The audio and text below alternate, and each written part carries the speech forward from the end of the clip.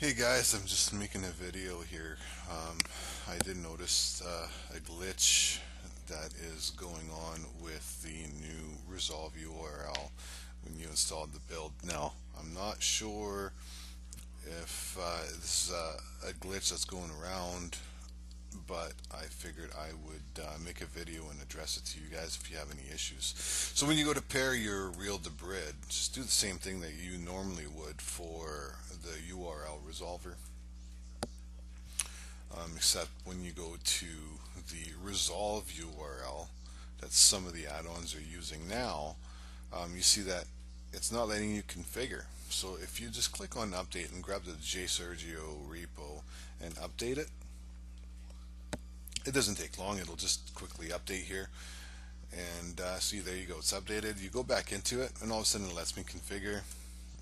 Go to configure, grab your URL, your universal resolver, and go down to your reel to grid and authorize it just like you would in the URL resolver. And if you forgot how to do that, or you're just not sure anymore, just check out the reel to grid video that I posted, and that'll answer that. So they're both used the same way, they're both authorized the same way. It's just this little glitch I want to address with you guys when you throw the build on and you see it, how to get around it, and so that stuff works for you. Alright, thanks for watching.